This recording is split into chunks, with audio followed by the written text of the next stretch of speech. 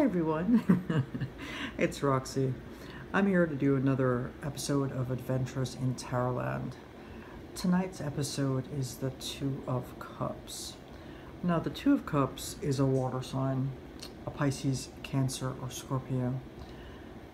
It means it's an open, loving relationship that is balanced. You're accepting each other for who you are. This Two of Cups is a little different. What are these two fools doing? The Mad Hatter and the Hare. I think they're toasting tea and they're accepting that they like the same kind of snacks. Not exactly the same thing as this, is it? Thanks for watching. I hope to see you in another episode soon. Take care. Bye.